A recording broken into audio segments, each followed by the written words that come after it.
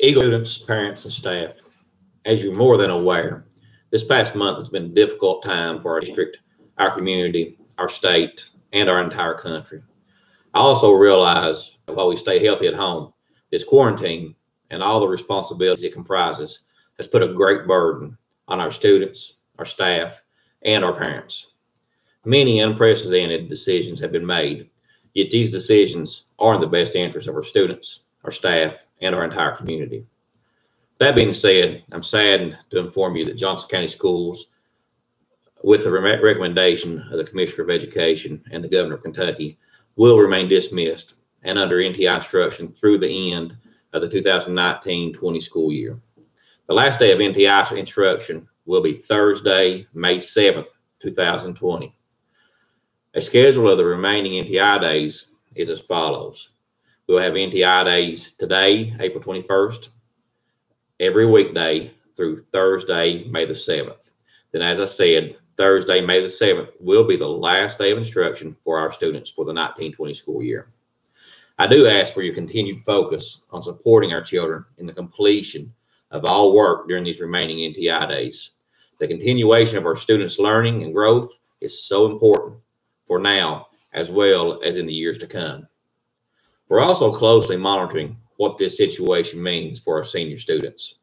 It seems that at this moment, a traditional graduation ceremony is not going to be possible, even later into the summer. We're now working with Mr. Crum and Johnson Central High School on an alternate graduation plan, and we will send that out as soon as it's complete.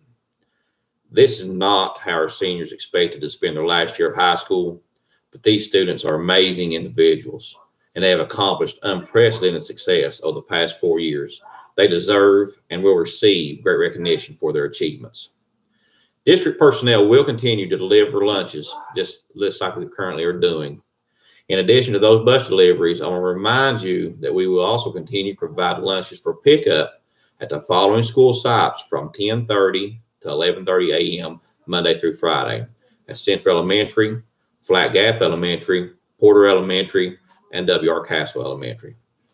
I truly appreciate all the support that this school district and community has shown.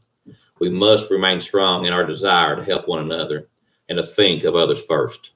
Please continue to be thoughtful of our most vulnerable individuals and follow the guidance handed down by our governor and local officials. Johnson County Schools will continue to provide you with district updates as they occur. As always, if you have any needs, questions, or concerns, call your school or the Johnson County Central Office between the hours of 9 a.m. and 3 p.m. Although not open to the public, currently our schools and central office do have minimal staff working on site. Please do all that you can to stay safe and healthy. As I've said before, Johnson County is resilient. As the governor says, we will all get through this. We'll all get through this together. Thank you. Have a great day.